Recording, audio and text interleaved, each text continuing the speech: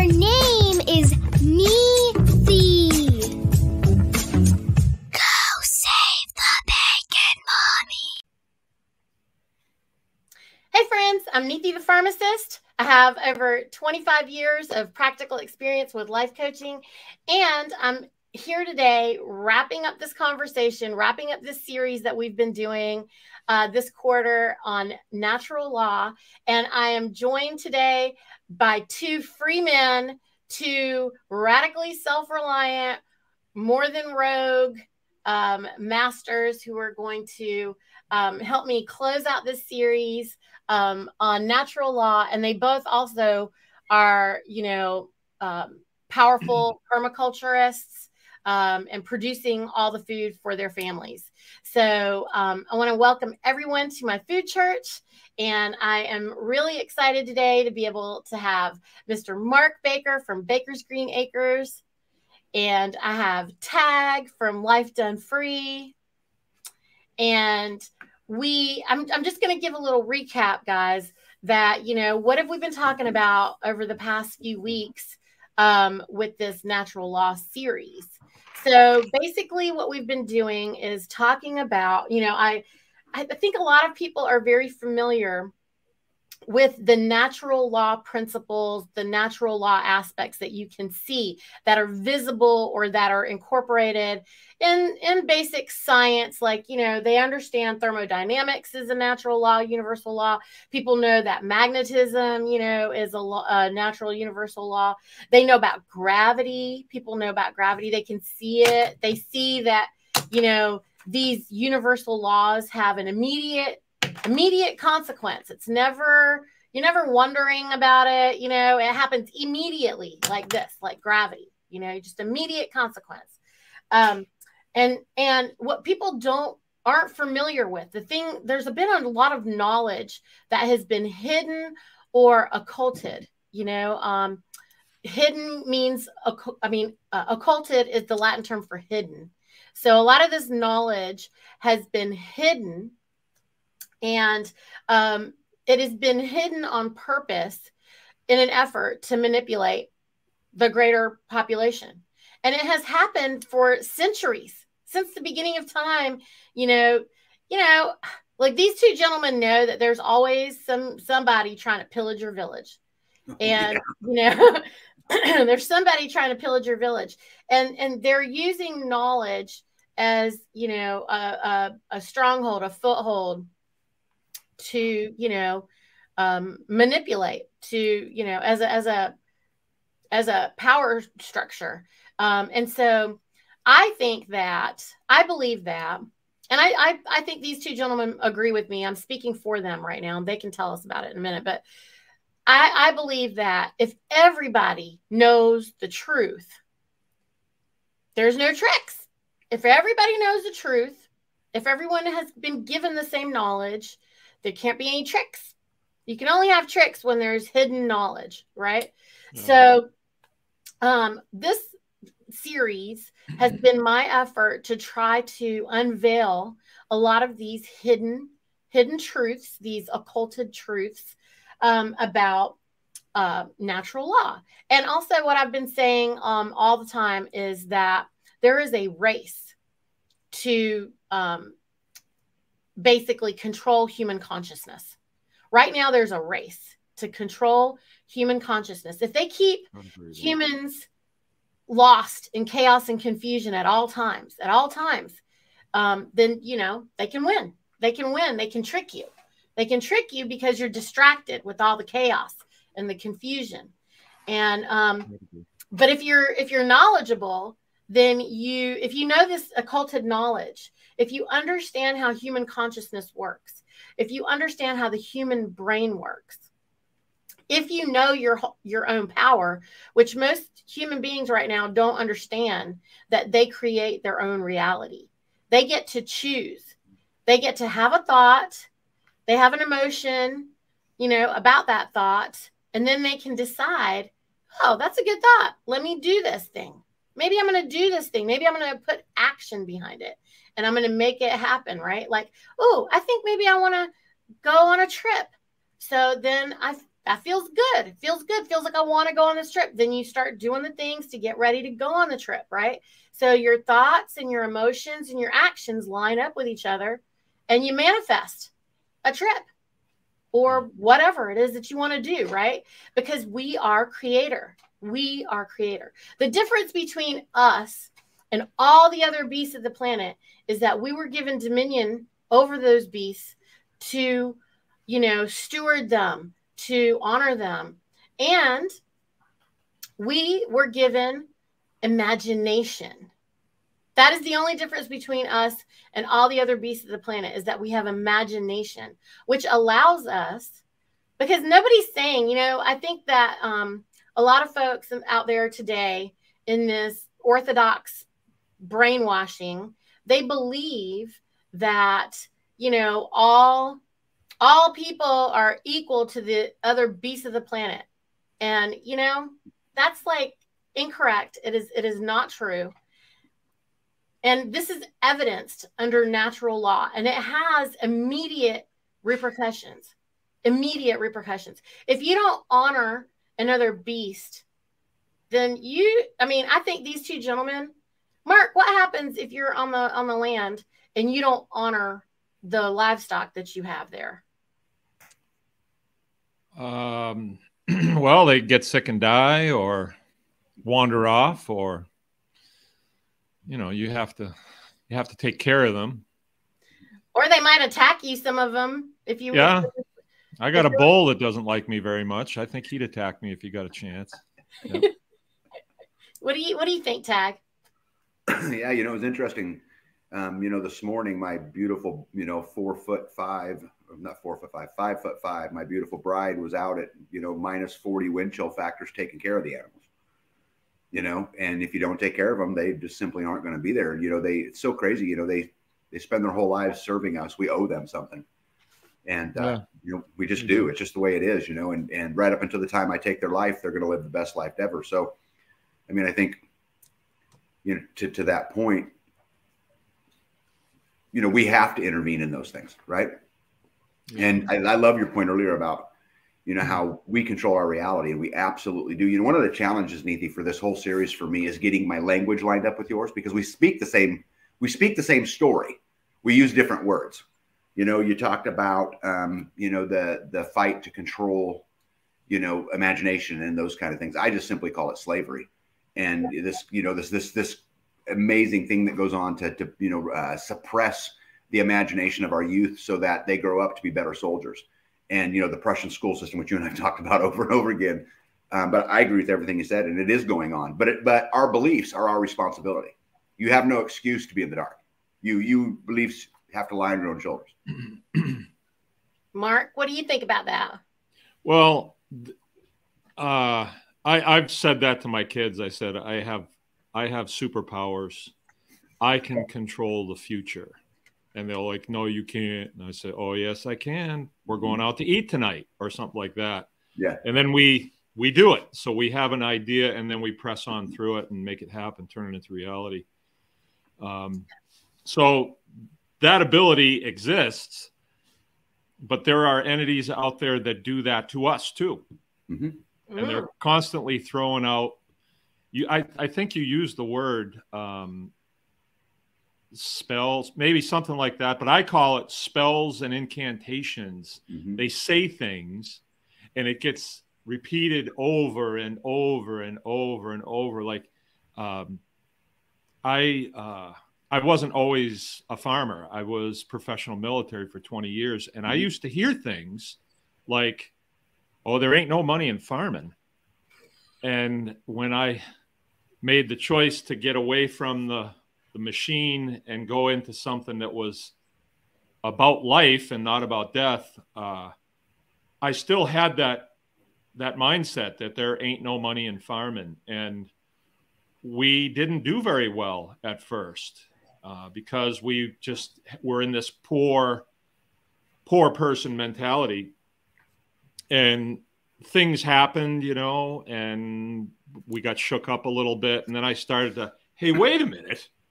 All of these people I've been looking up to, like state representatives and senators and attorney generals and sheriffs and all that. I thought they were a lot smarter than me. It turns out they're a lot dumber than me, and they have a lot less integrity than I do.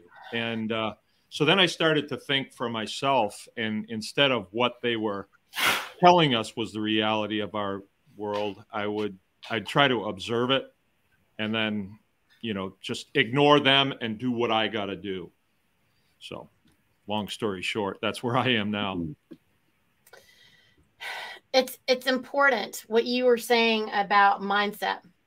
You know, the mindset, that's what we were talking about. This, you know, victimhood mentality. It is on purpose being imposed on us. So beliefs, what are beliefs? Beliefs are just thoughts that you keep thinking. And so if somebody is on repeat in your ear all the time, ding, bling, bling, bling, bling, bling, bling, bling, bling, and you know, they're just constantly, they make this constant noise, and you're immersed in this noise, you know, and you're not allowed to ever like sit quietly because there's this constant, you know, all the time. I remember my grandfather saying that when we were coming up, you know, in the 70s, he's like, it's so loud now. It's so loud. It's never quiet. It's never quiet. Like, you just need to go and be quiet. He used to make us go and be quiet and sit or walk with him. Or he would say, I want us to walk and see things, and we'll talk about it when we get back.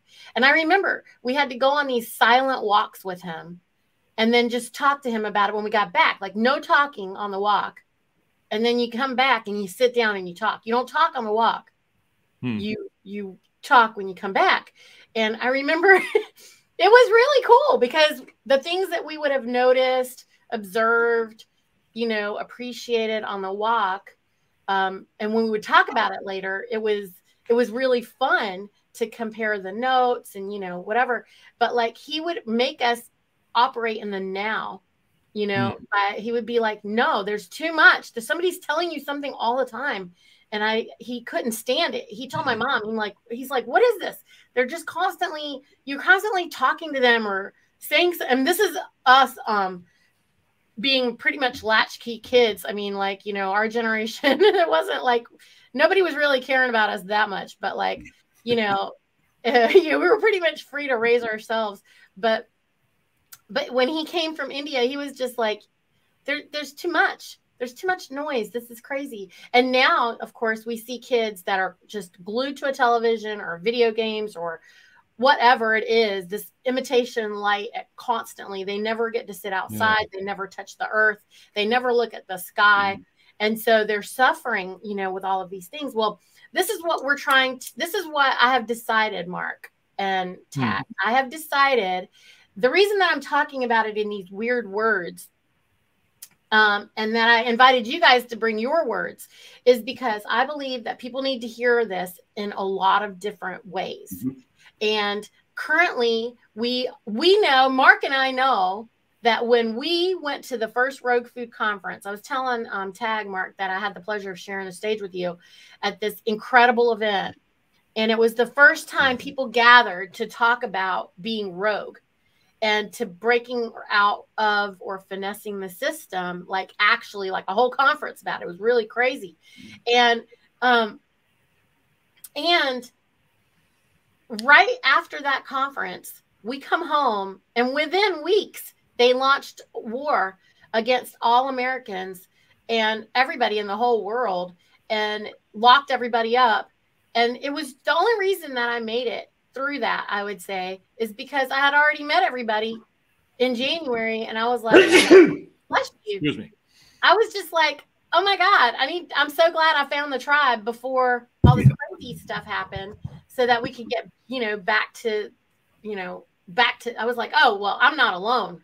I'm not alone anyway. So this is fine. You know, it's okay.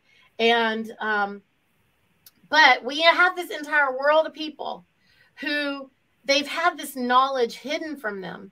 They've never experienced the hand in the soil, the creation. They don't know that. I mean, what it is if you keep somebody in so much chaos and confusion with all this noise all the time, and they're traumatized at all moments because it's just so loud and they can't make it stop, then they're just going to be like, fine, help us. Just somebody help.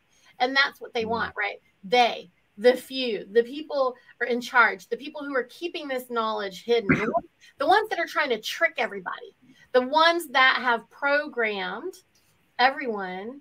Because now if you're watching the box, you know, the little noise box, the media box, if you didn't listen to that box, you wouldn't know what was going on. I would. Well, I'd know when it's raining. I'd know when it's snowing. I'd know when it's cold out. But the stuff that they're telling me doesn't really have that much to do with me. Like you said, they shut us down. They didn't shut me down. Oh, they didn't shut me down either. They didn't shut me down. They didn't affect my work even for one moment. No. For one moment. I mean, it was entertaining a little bit, but I didn't see it as it just, we're not really that invested in the system. So it didn't make that much difference to me. Right. Hence I hate to see it happen to my country. Yes. But, and I wasn't for it in any way, but I wasn't affected by it. But we've pulled away from the system ever since we got out of the military, because there was nothing there for us, really, not what we wanted out of life. So, yeah, I think that it's really cool to see everybody who I see that's radically self-reliant either had a near-death experience, almost lost their life, almost lost a loved one, or they came out of the military. Isn't that weird? Yeah. Well, in the military, you have a tendency to travel, and you get to see other countries, how people live. And like in Southeast Asia, I'm saying 99% are concerned about food, water, and shelter. That's their major concern, and their whole life is built around that. But you come back to the state, and it feels weird at first because it seems so like they're struggling for survival.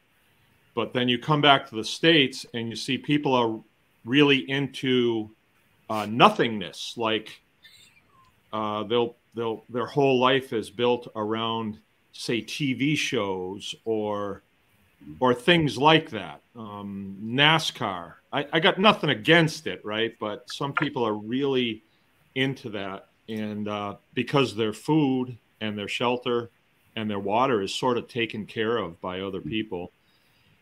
But from what I saw, that can change really quickly, and I think we're watching the beginning throes of that change, because if you can control those things, you can control a population of people.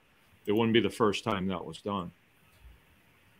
No, it's actually the classic playbook, right? Yeah, it is. I mean, go back to history. I mean, this is what the same game they've been playing forever, and it only works if we give it credence. Yeah. You know, if we don't pay attention to it, absolutely don't work. And we can starve the beast by building our own counter economies and our own societies and our own. We absolutely can. And I think, Mark, something super interesting to your point is you were talking about overseas. I'm a veteran as well. Good. You talk about overseas. It's interesting. Maybe they are the ones that have it right. Maybe that lifestyle, because that's what my whole life is consumed by food and shelter and water. Right? I'm off grid, so I have to manage my own water. I have to manage my own power. I have to manage, grow our own food. We do all of these things, and it's such a better life. Yeah. I'd rather be the lion running the Serengeti than the lion in the zoo. Yeah. Right. It's just not even close. Yeah. So I love what you said, Mark, and I couldn't agree more. I like that. The lion and the Serengeti. Yeah. Yep. I like that. So I'm from India, which is a third world country, which has their priorities focused in that way when you're there. But then when you come here, then they're very much rule followers and very programmed for this, because they were born slaves of the British India Company. Yeah. Yeah. And so, you know, they're just like, wow, it's so organized here. This is great, you know, and oh my gosh, it's also laid out for you. And they immediately become rule followers, mindless, you know, immediately turn into that, which brings me to what we were talking about. We've talked about several different things, but one of the things we talked about, Mark, was solipsism. Have you ever heard of that? Can you say the word again, please? Solipsism. See, it's right here on the screen too. Can you see it? Solipsism. No, I never heard that. From Latin adjective solus, alone, and Latin pronoun self, the ideology that one's own mind is sure to exist. Oh, I can dig that. Yeah. But what it means is that people who fall into solipsism, they believe that everything is relative and that there is no real truth. They think truth is not objective and that nothing about the external world and its workings can actually be known or communicated to others. Which is funny because Mark trains people. He has classes on how to be how to live radically self-reliantly on his land all the time. He has lots of classes. Tag does a lot of teaching. I mean, you both understand and know, and you actually know this. It is known to you how nature works. I mean, just the permaculture aspect alone. And you even know how to communicate it to other people. Yeah. So we know for sure that solipsism is it's a control, it's a tactic, it's a psychological tactic that people use to, this is the part of the new age. So what we were saying is that there's, you know, a race to control human consciousness. And they do this through religion, new age movement, politics, you know, entertainment, all the divide and conquer, Education. Education. I mean, you know, you gotta have your PhD or doctorate or master's or something. I mean, you know, and both of you are very educated. Oh yeah, I got a post-hole digger. Yeah. PhD. Yeah. Yeah, I mean, you know, and very useful. I talk about the proper human diet. I understand what a PhD is. That's like proper human diet. In my neck of the woods, that means Pizza Hut delivery. Just oh man. Yeah. So like, you know, what people don't understand is that there is a war against human consciousness. Yes. And the result would be to have a bunch of dehumanized slaves. Well, you both were in the military, both traveled the world, both saw the thing. What is the number one commodity in the world? Oh, yeah. Human trafficking, human slavery, or just human resource is what they like to call it in this country. Yeah, human resources. Isn't that interesting? I mean, I think it's so amazing when you start listening or paying more attention. Like, you know, I was hypnotized, programmed, brainwashed, mind control, whatever you want to call it. I definitely was 100% mind controlled. Okay. And when I woke up out of that mind control, then I keep finding one more thing out. And I'm like, oh my God, I'm so crazy. I'm so stupid. Like, I can't believe, you know, I fell for human resources or, you know, like think about, like they literally use the words that we know we don't want to be involved with what this is. And so what the reason that I really was eager to have you guys on today is because I don't know very many people that are 100% aligned with the truth, but you two are. Oh, thank you. 100% aligned with the truth. And what I mean is that you guys have your thoughts, your emotions, and your actions aligned in things that you do every day. You're very intentional and deliberate. And, you know, I mean, Mark, you and I have had many conversations. You will not bend the knee to lies. You will not bend the knee to lie. He will not. He won't play the game a little bit. He won't a little bit try to help anybody feel good for 1 second, because he will not. And he's right. You can't. You know why he's right? Because it's immoral. It is immoral to operate outside of that alignment. He can't do it. He can't pretend. You know, if he's not lined up with his thoughts, his actions, his emotions, then he's lying. And he's not going to lie to himself and or to anybody. He's not going to pretend anything, because it is 100% immoral. And that's the reason why me and you, Mark, were like fast friends, because I don't have time to figure people out and all their agendas and all the whatever crazy. And Mark is like, you take them or you leave them, and that's it. And, you know. Yeah, there's so much to say in what you just, I have so many comments on that, but say them. You know, we met at the Rogue Food Conference, and at first when I heard that name, I thought this is going to be a conference where we point out the powers that would like to be powers that be, right? They'd like to, they're not anymore, I don't think, and not in my opinion. But I thought we were going to point them out. But instead, we were supposedly rogue. And I have a problem with that. And Tad, you and I, as military, we take an oath to protect and defend the Constitution of the United States from all enemies, foreign and domestic. But we're different than, say, law enforcement. We pledge to do that with our lives, right? And I had people around me that lost their lives, but they did it willingly. And I respect that. And we go to a conference like that, and it's about creating food. So we're going to grow food. We're going to manage livestock. We're going to do value-adding things to the stuff that we grow. And we have to figure out ways to get around this parasitic class of people, the bureaucrat class.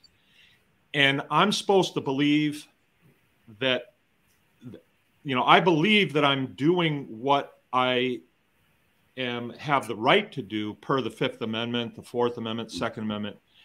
And they're saying, no, you don't. So I'm rogue. I don't buy into that. I don't like the terminology rogue food, because I think they're rogue. We have a constitutional right to grow food and sell it to who we want, consume it what we want. They're trying this illusion of, yeah, you can grow food so long as we say it's okay. And they self-appoint themselves, and they create regulations about raw vegetables, raw milk, raw meat, and all this stuff. And I went to the Rogue Food Conference. Of course, I never got invited back again. But I said, that's baloney. That's absolute baloney. You have no right to take this away from me per the Fifth Amendment. Of course, we had lawyers standing up, banging the table, saying, oh, yes, we do. Unless you use us, you know, it's never going to work. But that's probably why I didn't. Me and Mark, I think were the most rogue people there that day, because we didn't care.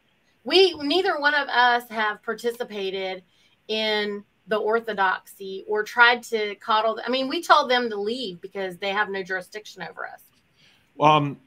That's not exactly true for your listeners. They should know that I've been out of the military for 18 years this year, but for the first 13 years that I was out, I mean, I was a 20-year guy, so I followed the regulations, I followed the rules. That's the only way you make it 20 years.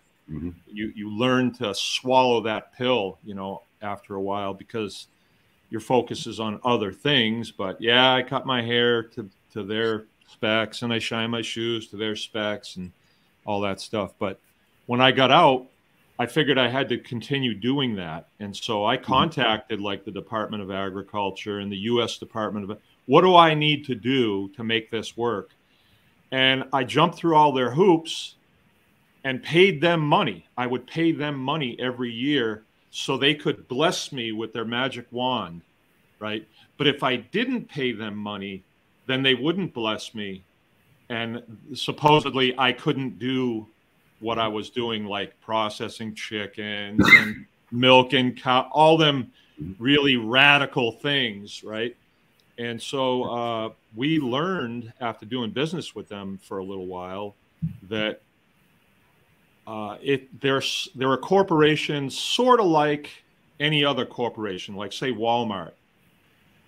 If you want to go into Walmart, they say, we prefer you don't carry firearms in here. And it's sort of like if you came to my house and I say, I prefer you don't use bad language in front of my kids.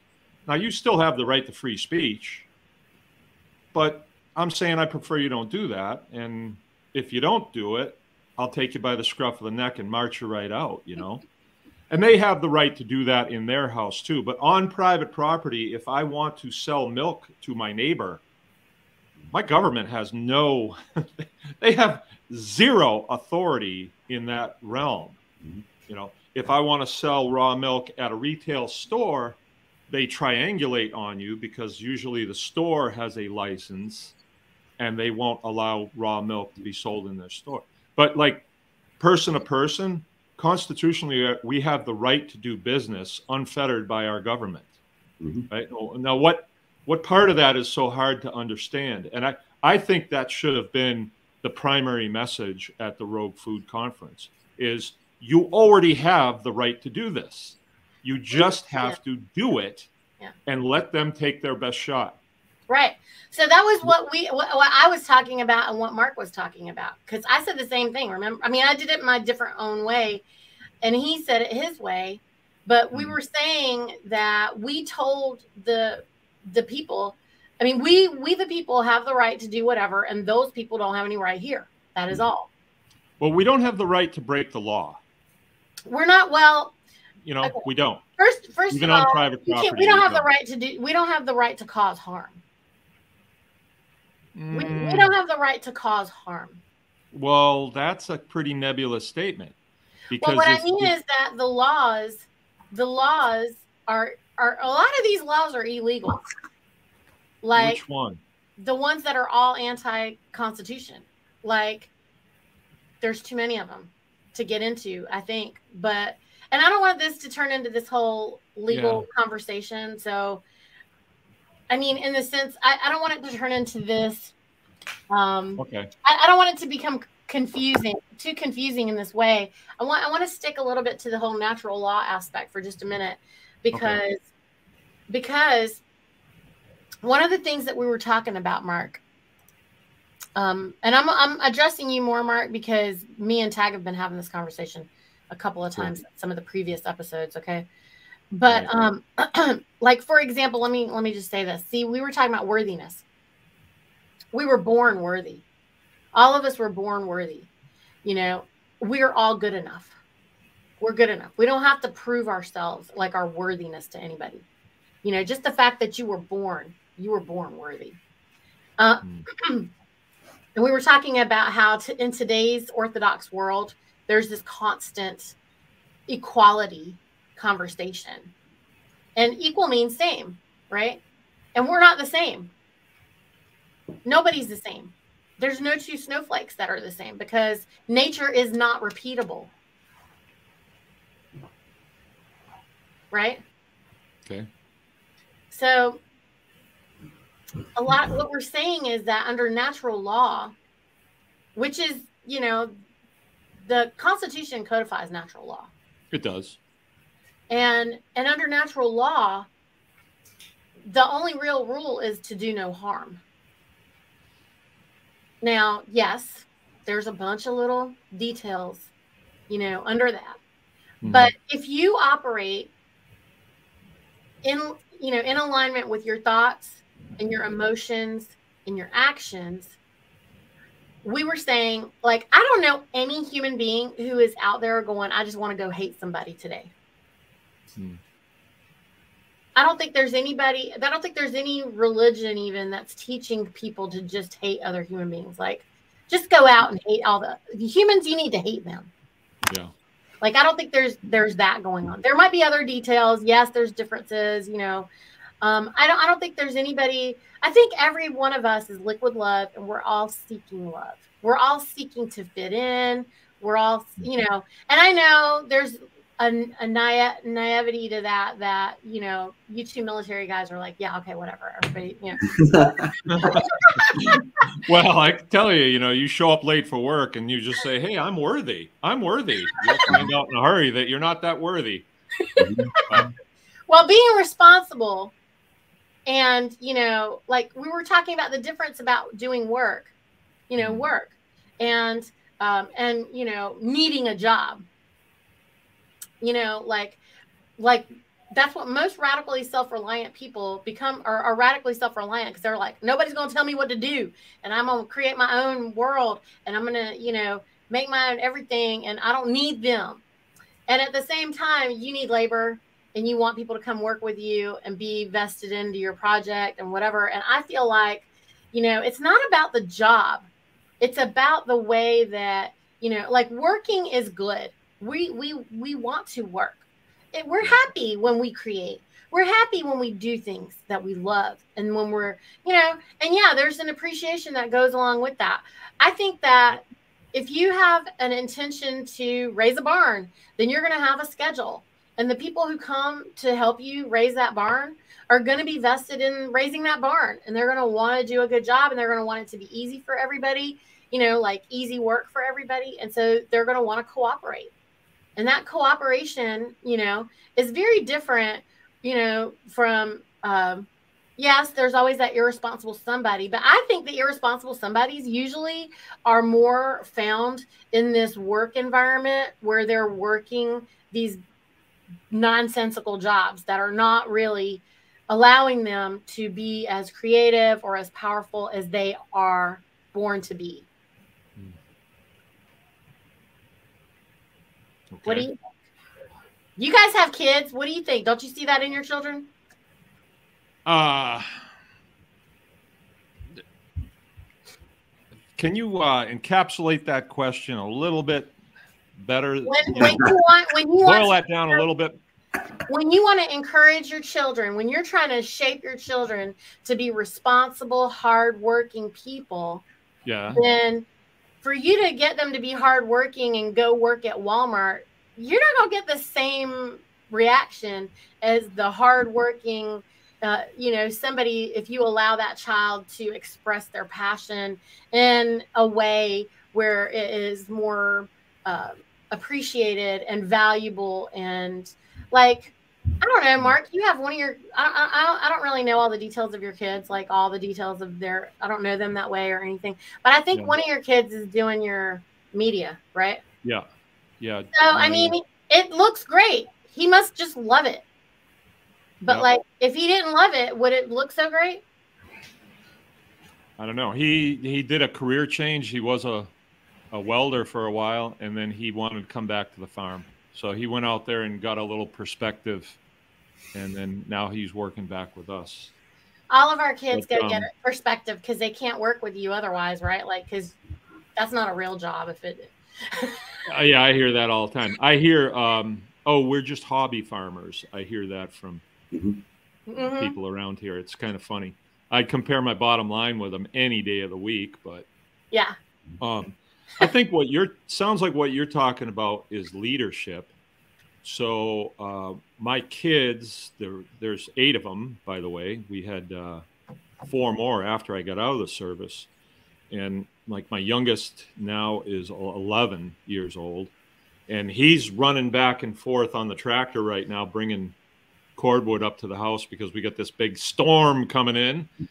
And I challenge them to do things that I know are hard.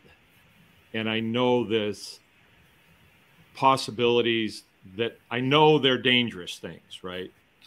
But I calculate the risk, and then I tell them the things that they need to know. It's sort of like being in the military. I mean, very dangerous things all the time, but we minimize the risk by talking through it and practicing and training and all that stuff. So we do that on the farm. And prosperity comes on the heels of that. I mean, if you work hard and you pay attention to detail, you will make a gain. And that gain equates to all kinds of things. Could be dollars, could be calories. There's all kinds of things that it's a gain on. And we were talking before, and I think, like, I'm not at the point anymore where I want to save the world. Like, I see American society as sort of like a ship that's hit, like the Titanic. I mean, it's whacked into an iceberg. That has happened. And that's because of poor leadership and greed and things like that I don't have any control over. But you still have a good population on that ship that says, oh, there's a good movie on tonight, so I don't want to miss the movie. Or, hey, what time is the bar closed? You know, bring me some more drinks here. Or my food is still coming out from the dining. When other people are saying, nope, I'm getting off this ship. I'm getting in the lifeboats. Yeah, it's cold out there, but this thing is going down. So I don't think we can necessarily fix our society. I think we just have to create an alternative and say to people, hey, if you want to come, fine, you can come with us. But it's not going to work for you if you're not interested in helping and gaining skills and being a good troop. If you don't want to help, then stay in the theater, stay at the bar. You know, I don't want everybody to come. It's not really for everybody because Tad, you would agree. I mean, you even said it that your wife's out working in -41 this morning. That's not easy. No. Had to do some stuff today that wasn't easy. But when all is said and done, I'm sleeping good at night. I eat good. I have good friends. I got a good way of life. I could not find that way of life. Like some of my friends that I served with, you go 20, and then the good jobs open up to you, especially if you're in a good war. You know, we had plenty of stuff going on in Afghanistan. There's a lot of spoils there. But I didn't want any part of that anymore. That was too, I didn't want any part of that. And some of that was hard, but there's a lot more hardship in the farming world, I think. But that's what builds character. That's why my kids are the way they are. My kids are all super duper kids because they had to do hard things. And they were never like a foot in this world and a foot in the other world. They didn't even know the other world existed until maybe they decided, hey, I want to play high school sports. So they go to high school, you know, because we homeschooled too. And then they'd find out, wow, there's a lot of weirdness out here in this world. And I mean, it's gotten serious. It's gotten really serious weird. Okay, look, I want to put Grumpy Acres' question up here. Okay. Or statement, rather. Well, it's a question. Legal and ethical and moral are two separate things. So I want to talk about the problem is to what this is something for you to think about, Mark and Tag. Moral relativism. Moral relativism is a destroyer of all freedom. Okay. Moral relativism is the ideology that religion that objective morality does not exist inherently in nature, and that right and wrong are subjective constructs which human beings may invent and arbitrate according to time, location, circumstance, preference, which is something that has been sold to us. Okay, guys. Yeah. And in truth and reality, morality is objective. Rights can never become wrongs, and wrongs can never become rights at any place or time, regardless of how many people believe or wish for it to be so. So what is truth versus lies? What is moral versus immoral? Is not my opinion, not in my opinion, but under natural law, truth aligns with morality and lies align with immorality. And how do you know? What is your litmus test for this? Goes back to what I was saying. Your thoughts and your emotions and your actions have to line up with each other for it to be a moral action. Mark, I'm going to talk about a conversation me and you had. There was something that I was asking him to do. He didn't want to do it because he didn't feel like he was being honored correctly. And he was like, no, I'm not going to do that because it doesn't work, right? And it should be done this way. And he wasn't being an ass. He was just saying, I don't want to do this because this is not correct. It's not right. And it went against his this is where people start saying it was your belief. It was your moral standard. Okay. But that's not true. No. The truth is that when you want to honor somebody, then you do it all the way with the thoughts, with your emotions, with your actions. Everything needs to line up. And when no one is coming, if nobody was stepping to him aligned in those 3 ways except me. And he was like, no, this should be happening in a different way. If we're going to do this. Yeah. So, and he was right. And I think anybody and everybody would feel that way in that situation, but he didn't bend as he shouldn't have. He was true to himself, and that's important. I respect it. And everybody, I mean, no one cannot respect him for that. So, and anyone who does, in my opinion, is immoral, because you have to honor, someone completely or not at all. As you know, if you go up against, I don't know, a bear in the woods or whatever, right? Yeah. That's an easy one. I can comment on that, but I don't want to suck the air out of this conversation. Tad, you want to? Yeah, there's so much. And I've taken a page of notes as you guys were talking, and there's just so much to all of this. I think in the end, there is only one truth. However, I don't think that I think the problem is everyone's at a different stage of their journey. And so their perception of the truth changes as time goes on. I mean, what I believe today is very different from, there wasn't very many years ago when I was wearing a suit and tie every day, running a 900 employee company, doing business all over. And it wasn't very long where that truth was my truth, even though I would say that reality was my reality as I continued to journey towards that truth. Right.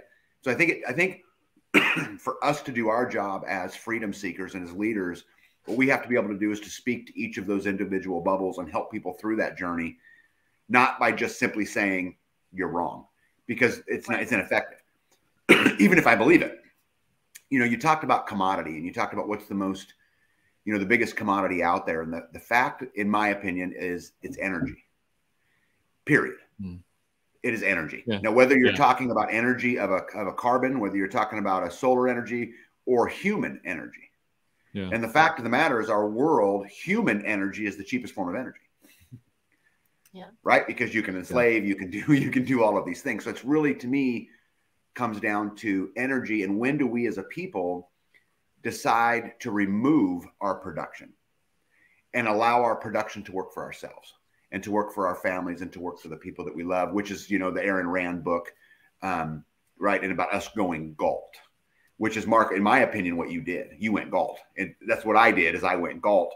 And it's so fascinating. You said something that, Mark, I will take away from this conversation, and I'm going to really ponder on. And we were talking about the rogue food and how rogue is such the wrong word. It is.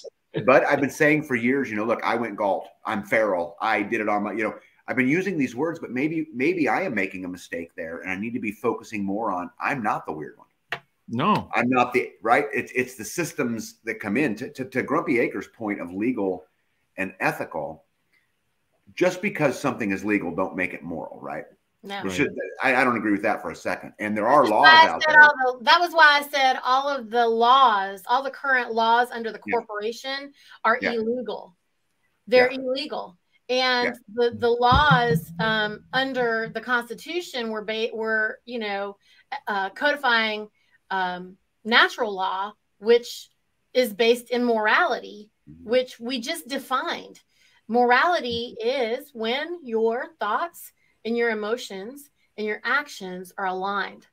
I don't know of any, I think it's impossible that somebody, I think it's impossible that somebody is joyfully murdering somebody. I think that you're defending yourself because what you're doing is right, because someone is violating you, they're attacking you, something like that, but I don't think that I don't think someone, because I'm just going to the extreme thing of what people would say is immoral, like to violate somebody or to cause harm. Defending yourself is one thing. I don't know anyone who's attacking somebody happily, joyfully. You have a lot of order followers, which is immoral because they don't even know why they're doing it sometimes, or they believe they can't ask, or whatever they've been told and trained.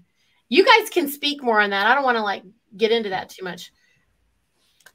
I don't want to disrespect. I just am this is a hard conversation. I think that needs to be had a little bit for people to see.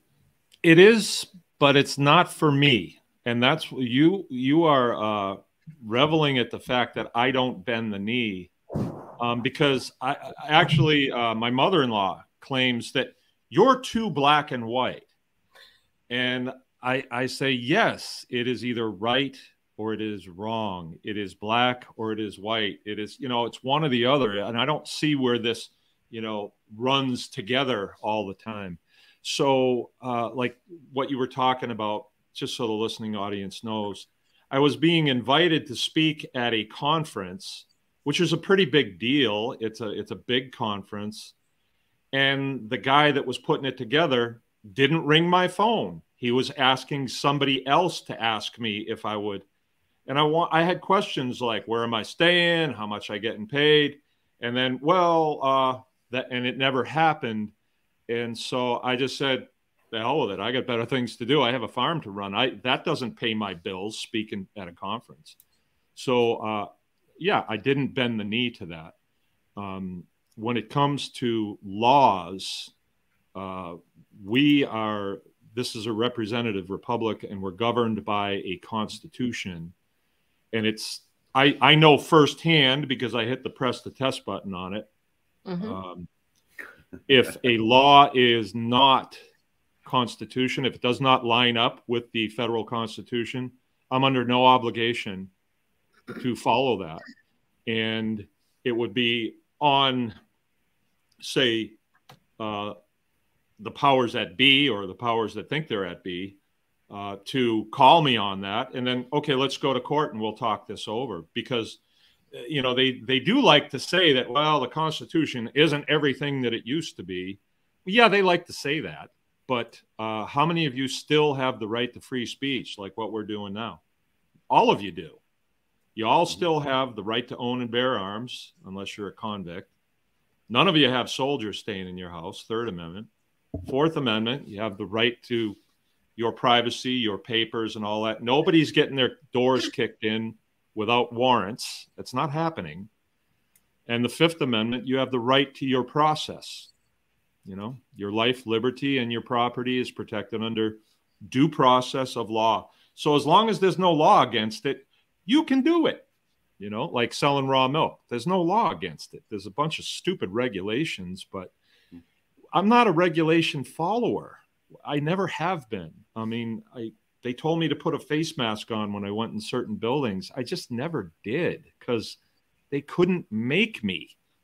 They didn't want to touch me. I mean, you just don't want to touch certain people, and they didn't want to touch me. So I just did what I wanted. I feel as though there's a lot of freedom under our Constitution. But in the beginning, you said that, Neethi, you said that there's a concerted effort to hide things and then tell lies. Mm-hmm.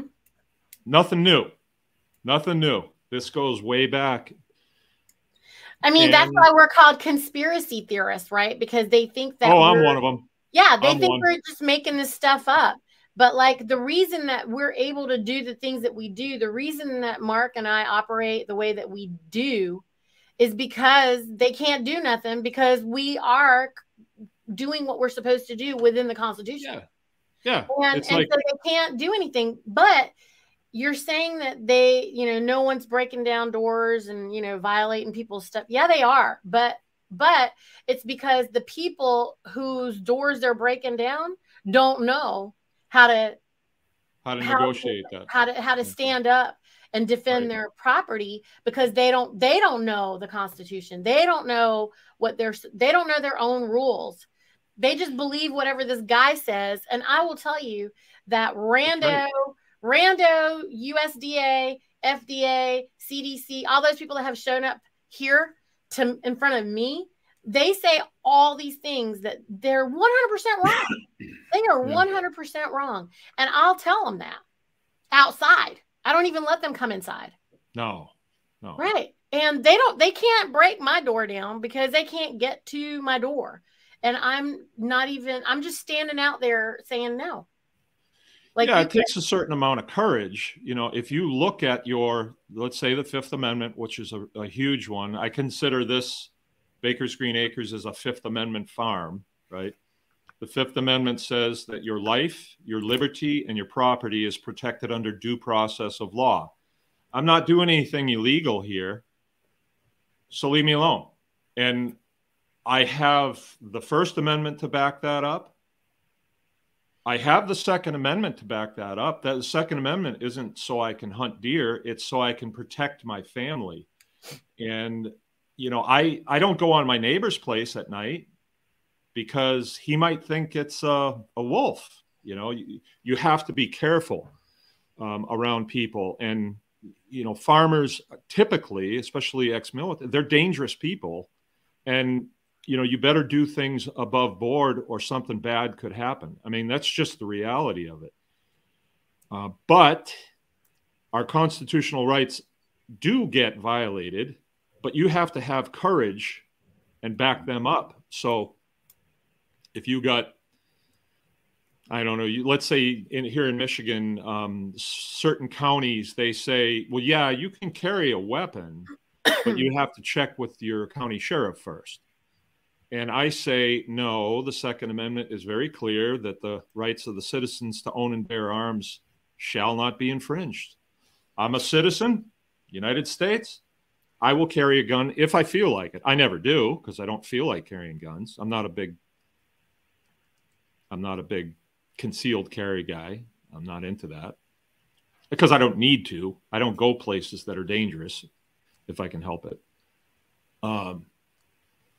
So I will do what I am authorized to do under the Second Amendment. And then if for some strange reason something happens and all of a sudden, hey, what's this? Why have you got this gun?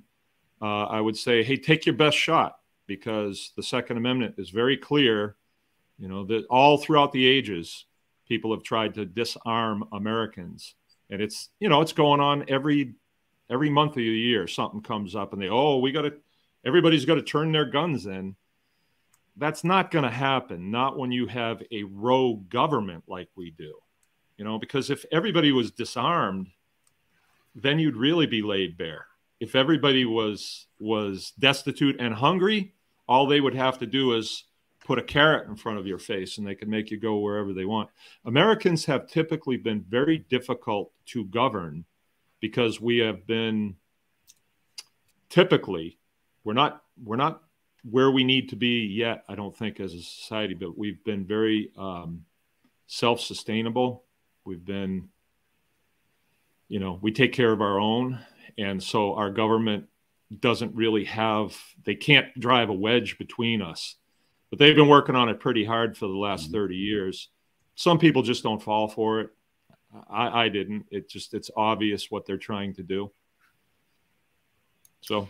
Well, I think that most of it we know is happening within the cities and where they have everybody all corralled up.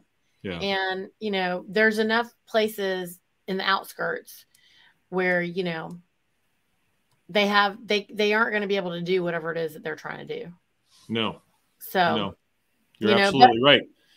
And I think this is the message that people need to hear, because the message that the enemies of freedom are conveying is that, oh, you guys, you patriots, you're toast. You are toast. It's just a question of time.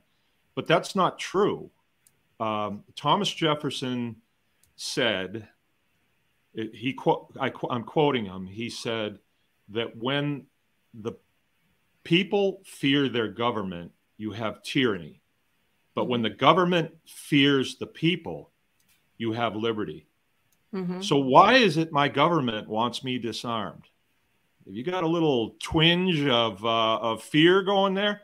Well, they oughta have a twinge of fear, because there is a building rage in this country. I mean, after the whole Wu flu thing that we went through and all of that, I know it was really tough on a lot of Americans. They were brutal on people that, you know, were in a situation where they couldn't fight back.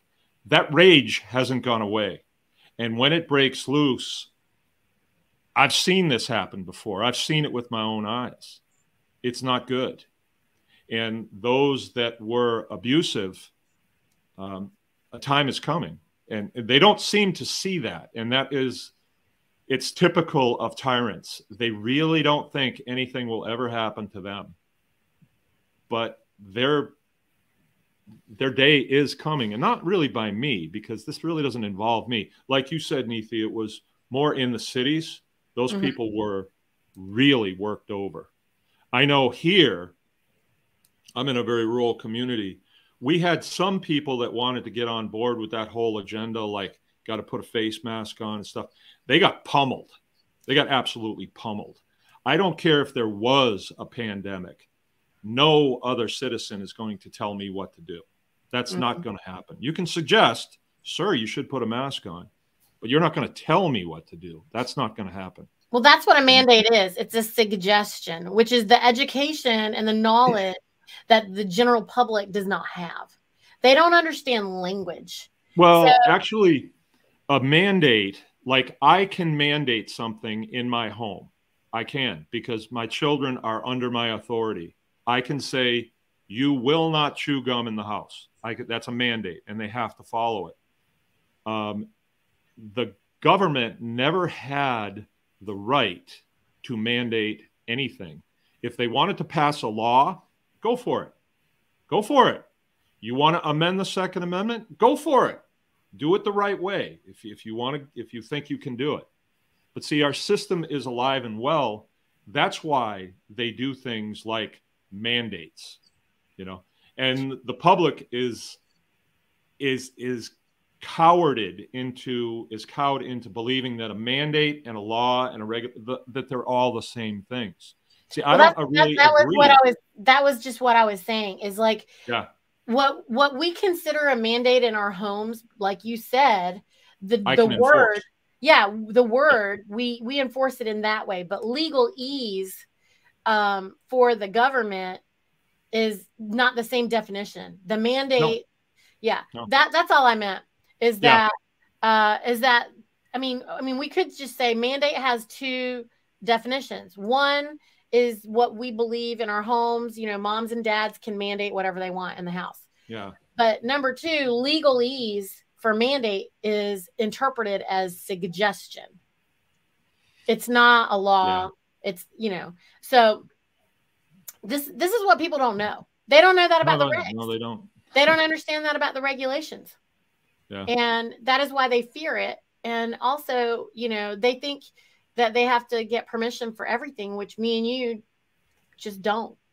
Yeah. Or, you know. This is a good one. Grumpy Acres is saying your constitutional birthright is only as secure as your willingness to defend it.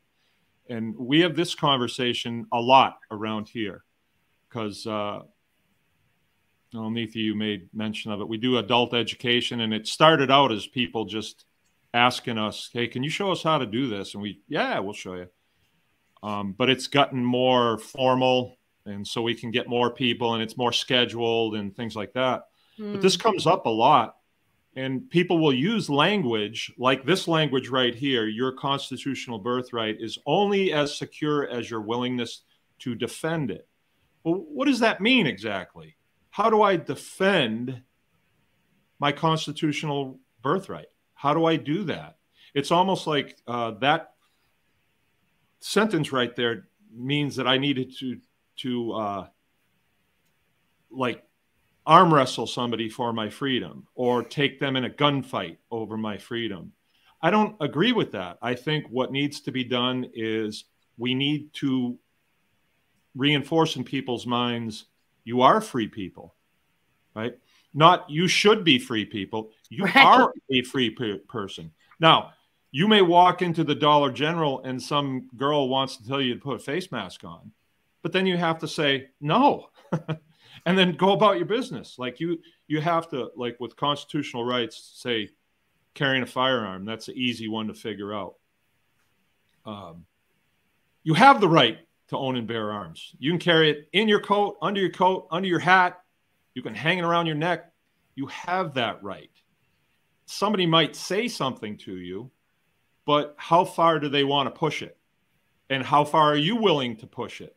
You know, if I'm walking down the street, let's say in town, and I have a rifle over my shoulder, or probably around here that wouldn't attract any attention. But let's say I had I don't know what would attract attention around here, but let's say, certain words. Let's say First Amendment. Let's talk First Amendment. Hate speech.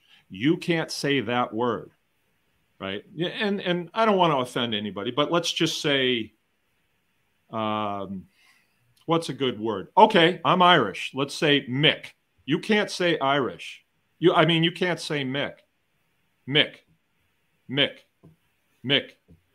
Okay, what is anybody going to do? There's nothing you can do. You can call me names. You can point fingers at me and say that's hate speech, but you can't do anything. There's nothing you can do. You can't kick me out of my house. You can't take my birthday away. There's nothing you can do. So we have to just press those things and continue to do it and say, take your best shot. You say I can't sell milk? Okay, you've told me that. Now I'm going to sell milk. What are you going to do now? They're not going to do anything because there's nothing they can do. But you have to be willing to go up against somebody who's driving an official state car or got a neat little badge that they can show you, or, you know, they have a white coat on with a clipboard and say, you can't do that. Say, well, I'm going to do it, you know, and there's nothing you can do. And they actually go away after a while, which I kind of miss them, actually, because it was getting fun. You know, all the things that they told me that I couldn't do. And I thought, you know, I owe it to the people that I lost in my military career, guys just like me, and I made it and they didn't.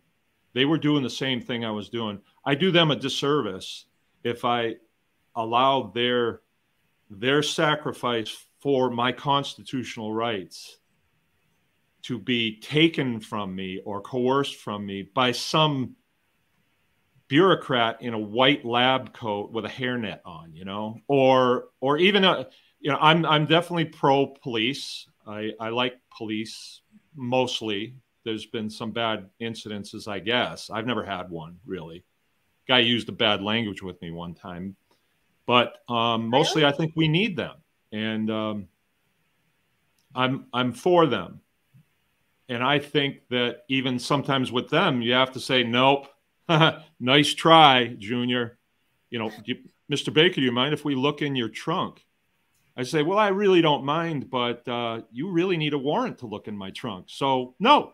And you know that. Nice try. Nice try. But no, you're not looking in my trunk. All right. Same thing. You have to know your rights. You have to know them. Yes. I'm sorry. I can really rant on that. The people that listen to me, I tell them all the time, I really try to reinforce it. If you download the Bill of Rights to the U.S. Constitution, which I'm here to tell you is the supreme law of the land. And I know because I hit that press the test button. If you Google my name and then Michigan, you will see we had a lengthy court battle with the big players in the state of Michigan, the Department of Agriculture, Department of Natural Resources, and the Department of Attorney General. All very well-funded thug groups. And our Constitution stood up against that because they wanted to take something from me that's none of their business. And I just dug my heels in and I said, it was really simple too. I just said, no, I'm not doing it. And you'd think that, you know, all of those guys involved, they were actually doing the bidding for industrial agriculture. You'd think they would have had an avenue to force me to do what they wanted me to do. And my no was no. And my property is protected under the Fifth Amendment. And it worked. You know, I wasn't sure if it would work because I didn't know enough about the law. But it did work. And that applies to everything. If you want to raise a chicken and sell an egg, it's protected under the Fifth Amendment. It's really clear. It's really simple. Lawyers don't like that because they don't operate under constitutional law because it would put them out of a job. Yeah, they're only operating under the illegal laws, which is the whole point of this whole conversation that I've been having about natural law. And I don't want to have to convince people how free they are. But what I'm saying is that most people right now are under mind control. Yeah, I'd agree with that. Because has been an attack on humanity. And they have mind controlled everyone because there is a race to control the human consciousness. I agree. And I totally agree with you. That's the reason why it is my encouragement, you guys. The reason that I've had these conversations is because I wanted people, all of humanity, even the ones that are not protected under our Constitution, like I'm talking about globally. What I want is for all the human beings to currently wake up to realize that maybe you're mind controlled. If you are triggered day to day, when you're out in the street, if you're operating in chaos and confusion and anxiety and depression, or, you know, you're on medication, maybe you might want to consider that you were tricked. If you watch a lot of television, if you're watching television, you are under some level of mind control because that is how they program everybody. That's why it's called television programming. And so this series has been, the reason I chose to do this series is because I wanted to bring people's attention to the fact that that someone is trying to control their consciousness. And I would rather that people know, hey, you get to think what you want to think. Like, you get to think what you want to think. You know, you get to come up with your own ideas. You can do your own ideas. Sure. And, you know, instead, there's too many people out there allowing, and you have to choose bondage. You're so free. You have to choose bondage. It's not happening to you. You're giving it away. Yeah. You are giving them your power. I agree. Yeah. And so, you know, I think that go watch Mark's channel, go watch Tag's channel, learn how to, you know, live free, meaning because you've forgotten. I want everybody out there to remember who they are.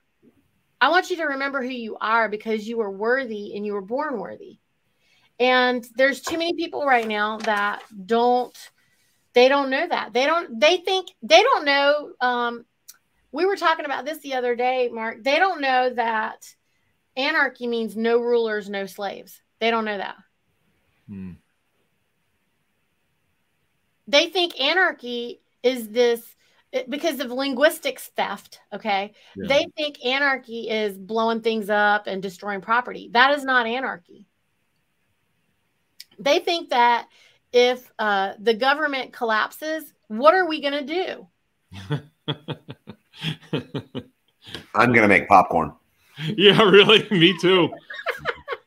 Yeah, because then you get to really watch you get to really have a good show, don't you? Yeah. It'll be a really good show. So I'm not sure it hasn't happened, honestly.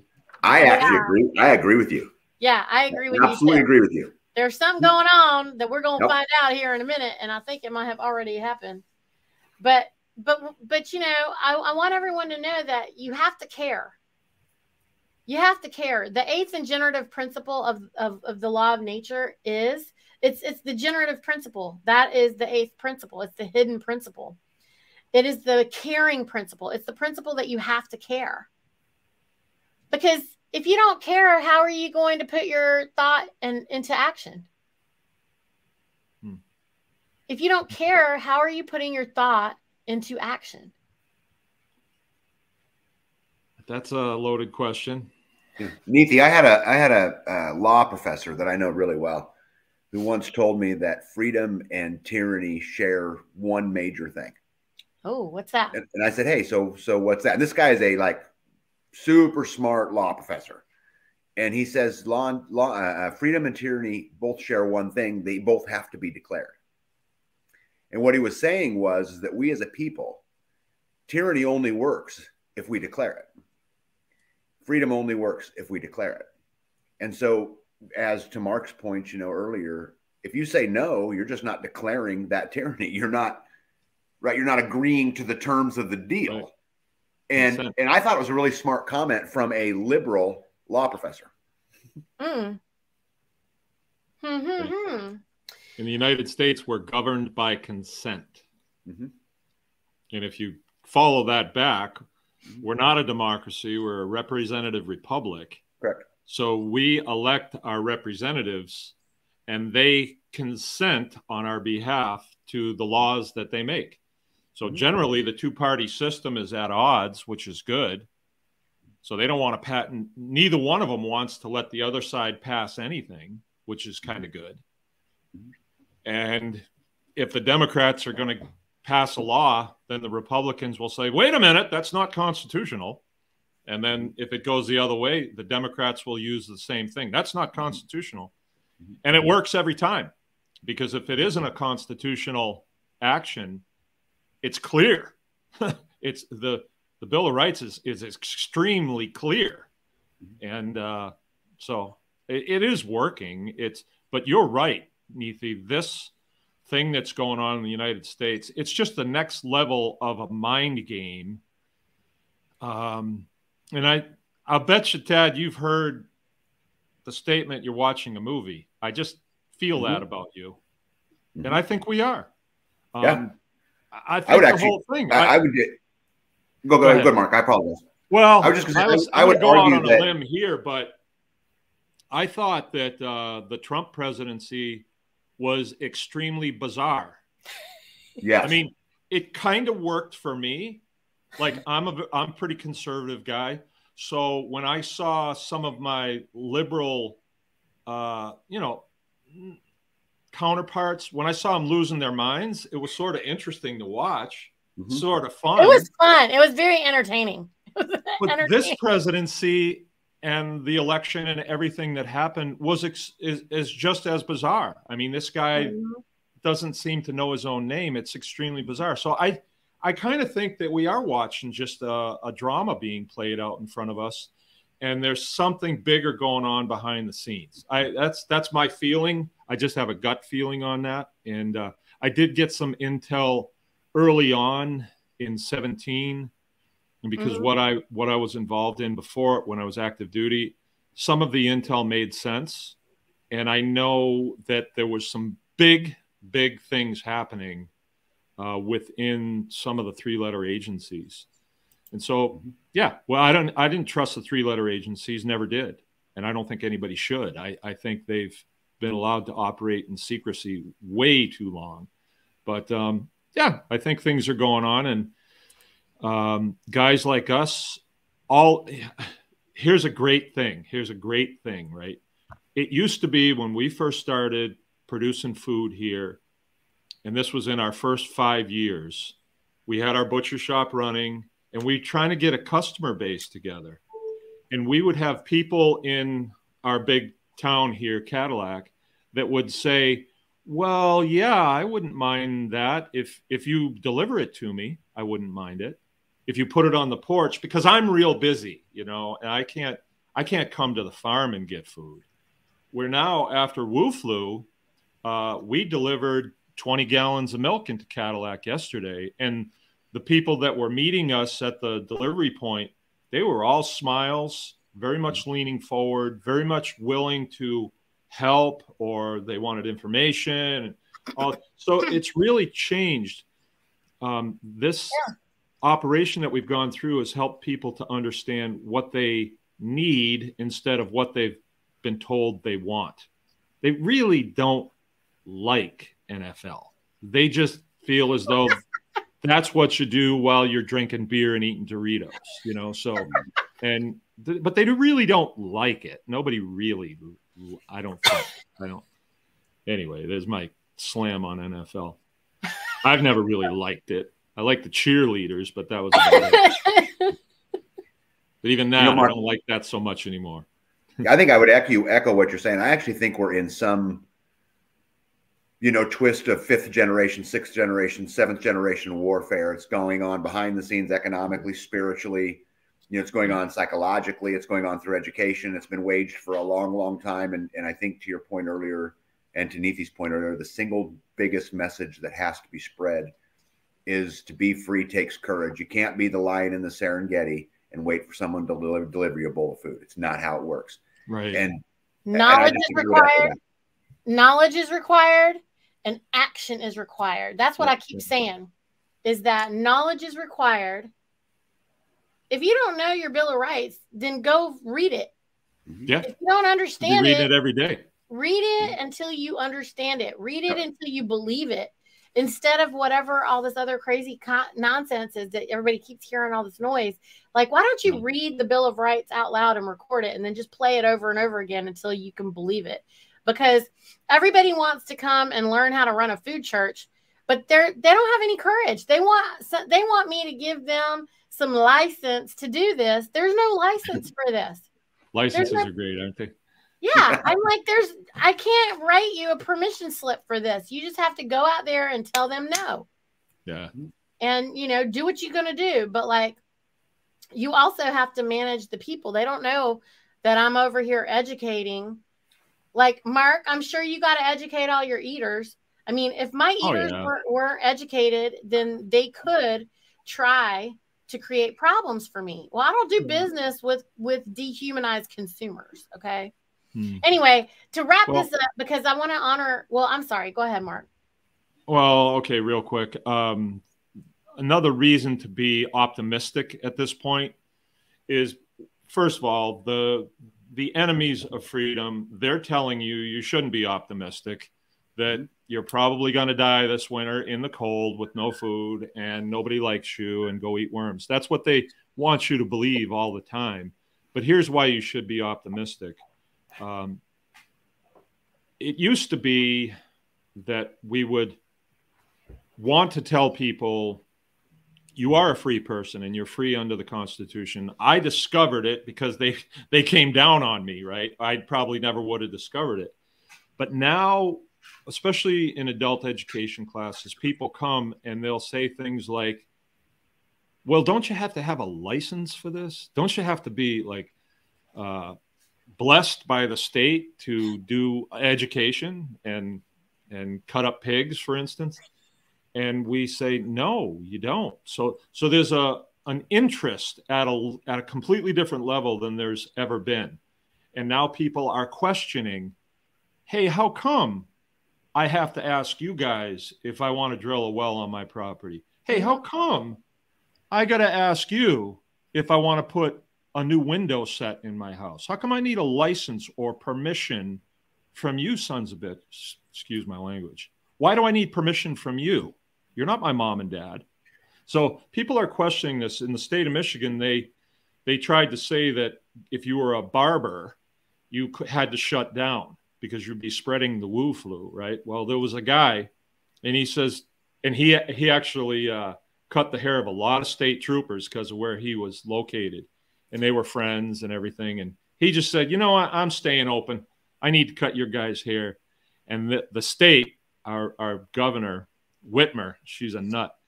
She wanted to take his license, right? And this was great what he said. He says, I don't need a license to cut hair. I only need a pair of scissors and a comb. And he kept cutting hair. And he became sort of the poster child. I almost think that he was listening to me because he said stuff that I say all the time. And it called into question all of this. You need a license to to do just about anything. But I don't have, the only license I have is a fishing license and a driver's license. And I'm actually, the only reason I have the fishing license is because I don't want to lock it up with a conservation officer when I'm trying to enjoy fishing with one of my kids, you know? So, okay, I'll pay the $15, but I'm doing it under duress, but I do it. And same thing, the state police have been pretty good to me in this state. They've actually protected me. And because they're a cut above, they learn the Constitution and they are truly peace officers. Their hierarchy is not good, but the average patrolman is a good person, and I support them. And so I do get a driver's license because I don't want to have to, you know, I don't want to have to go that route. But I think a day is coming when you're going to have legislators that say, okay, we have to get licenses for what? Let's clarify this for the public so they can understand where all this money goes and why they have to ask permission to travel go fishing. freely. To travel freely, anything, you know. Yeah. It's gotten way out of hand. Mm-hmm. Same thing with farming. They'd be doing the same thing to us right now that they're doing to the Dutch farmers if we were licensed to farm. And that was the route they were trying to take us under the struggle that I had with the state. Right. I mean, what they've done to everybody here is this: they've monopolized the sales aspect, so they feel like you don't have a market, so you don't have the income to support the production. And that's what me and Mark and other people like us are trying to teach people who are producing food, that, you know, you just need to connect with your eaters and have a conversation with them, and you don't need to work with people in this other way, because that is the problem. That is the reason why Brazil has beef, you know, in America. It's ridiculous. And they tell beef people here in the States that, you know, this is worthless. You should be doing, you know, agritourism or whatever crap. And that's because they want us to waste our natural resources. Going back again to my natural law conversation here is, you know, when you're operating under natural law and honoring the law, then the hoop is, you know, properly held together, and it works. It regenerates. It is. It's a generative hoop. Mm-hmm. And so regeneration isn't just what happens when you have livestock on the land and in the soil. It also happens when you are operating in alignment with your thoughts, emotions, and your actions. Stop operating in fear and stop being reactionary, and start being deliberate and being intentional by knowing what you want. What do you want? Until you know what you want, don't do anything. Just stop. Be quiet. And then what do you want? 99% of the people, you guys, when I run into them, Tag and Mark, I'm talking to both of you guys, like when I'm out in the street and I talk to somebody and I'm like, what do you want? They have no idea. That's like deer in headlights.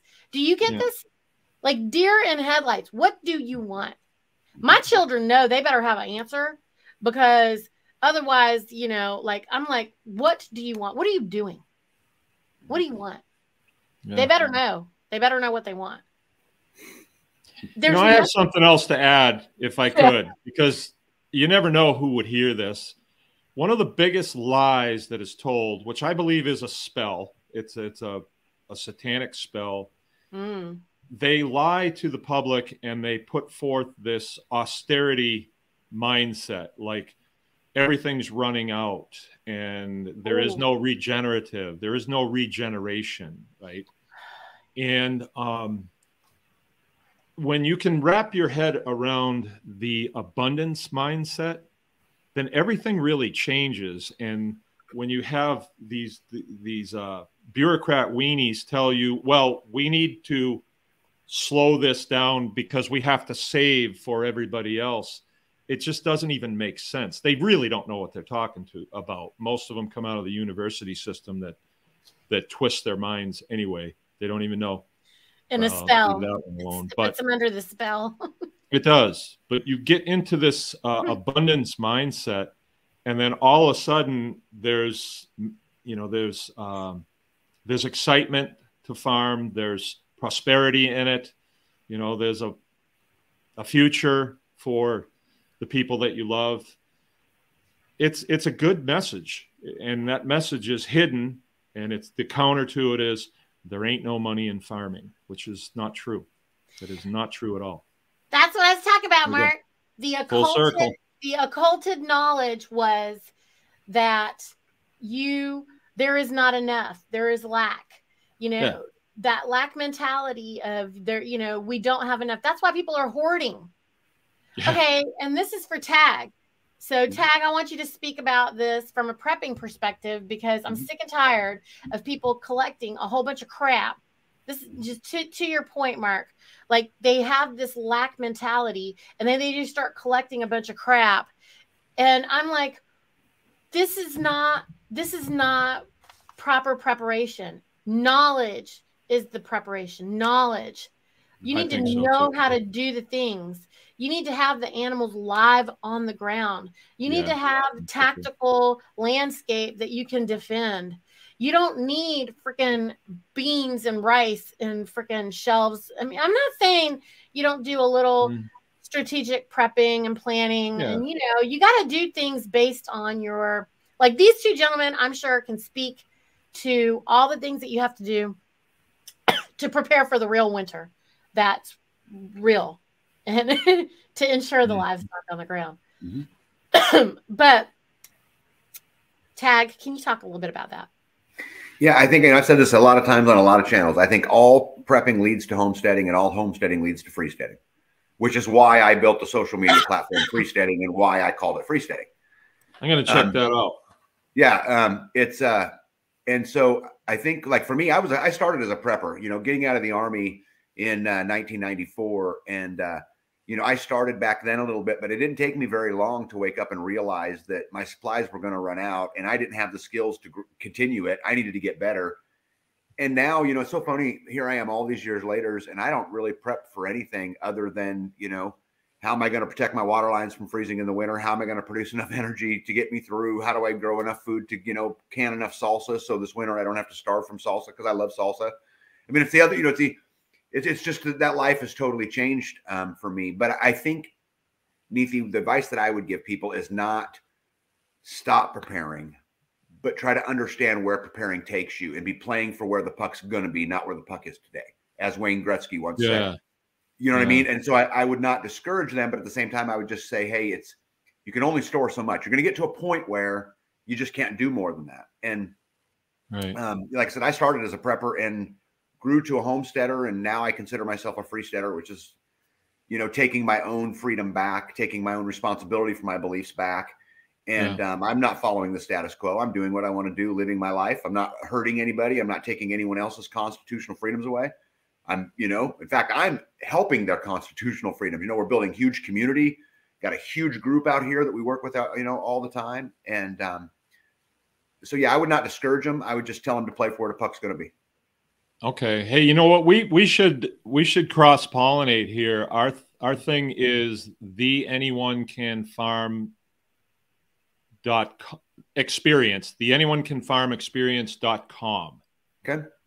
Right. So, and we also have a Facebook group. It's called the Anyone Can Farm Tribe on Facebook.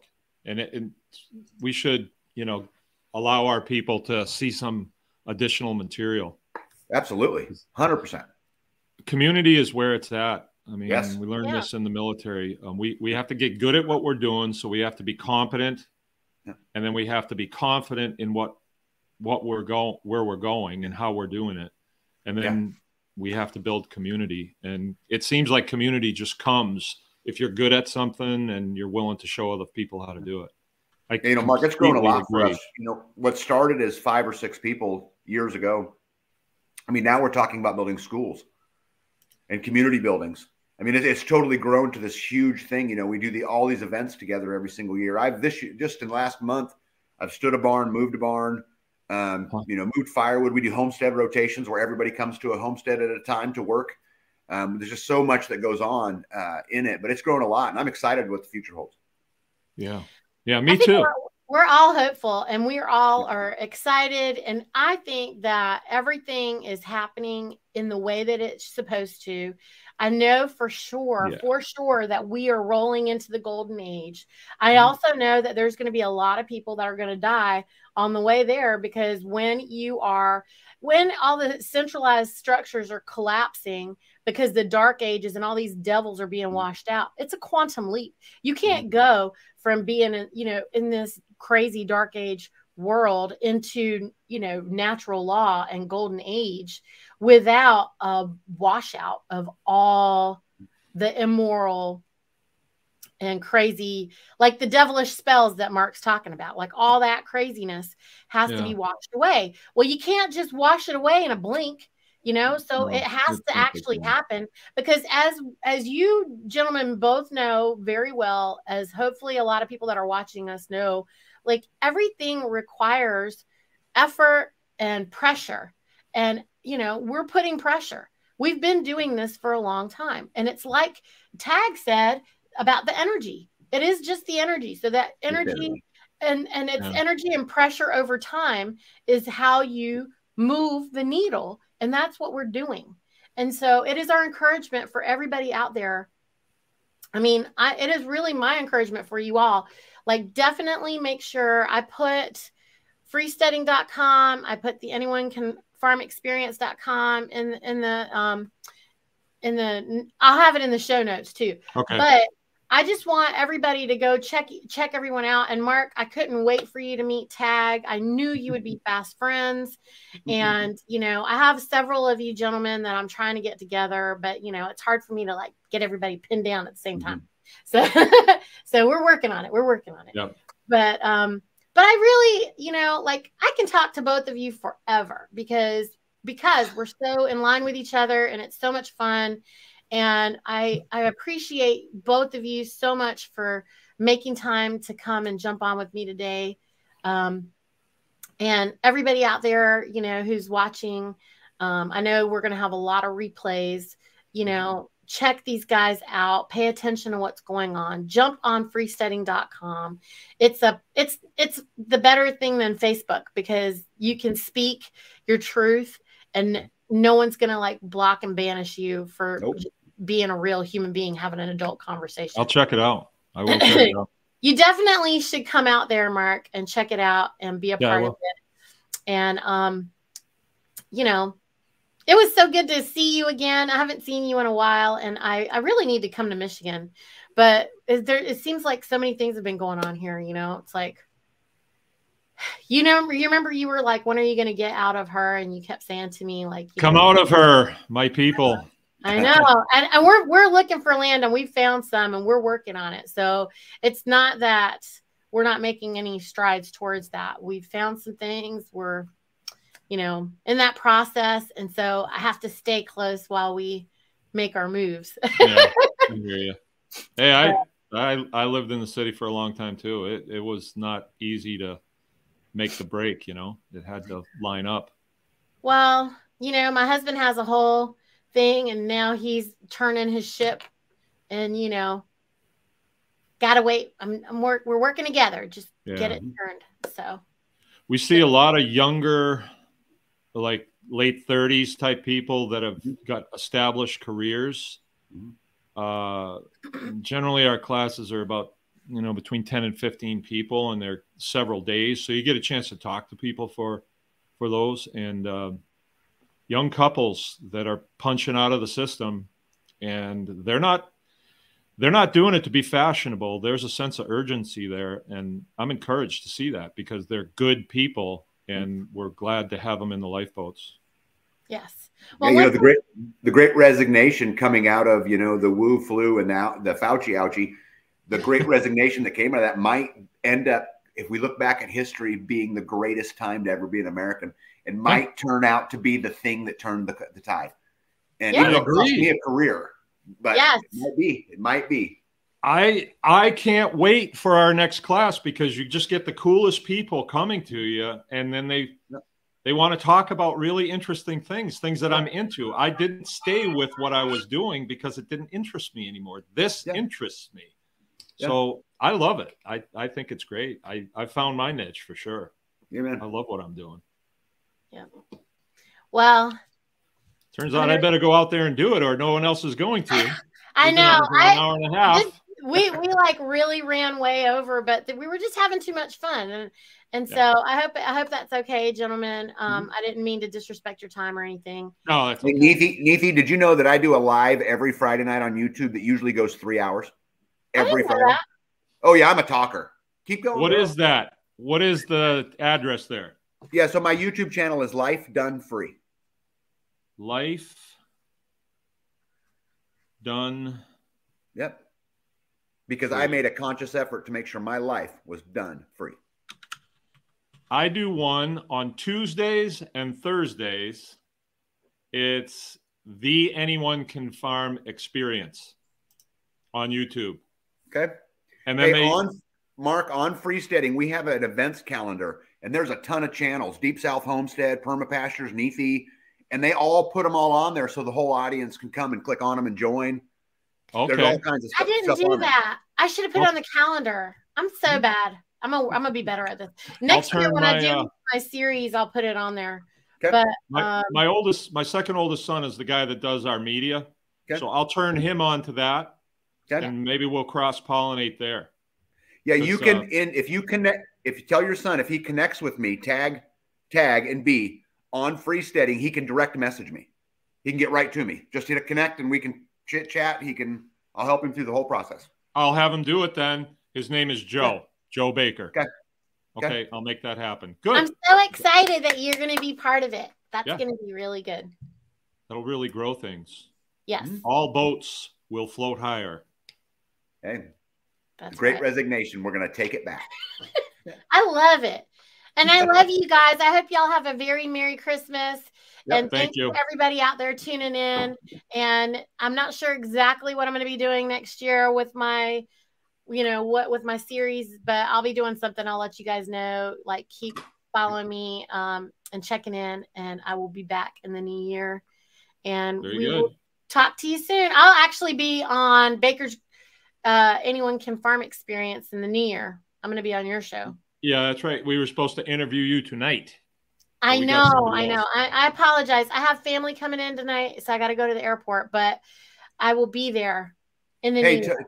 Before we go, to both you guys, there's a conference going on in Georgia on February the 22nd through the 25th called Next Steps Conference. And the topic of the conference, it's a big workshop about creating a parallel society.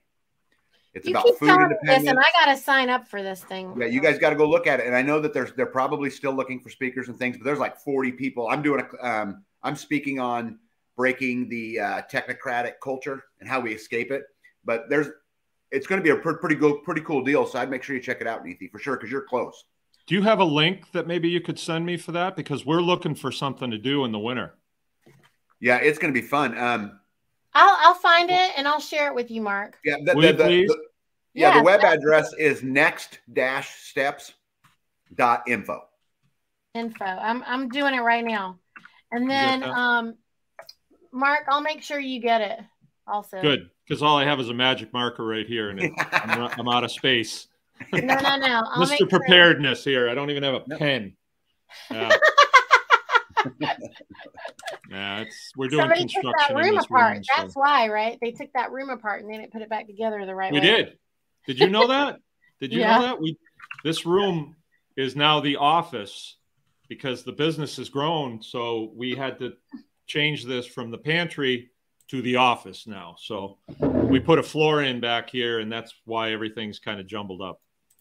But it's done, so I'm actually warm, right? Usually when I'm back here, I'm cold. Well, I'm glad you're nice and toasty and staying warm. And you guys hold the line. Hold the line. We'll do. Don't give an inch.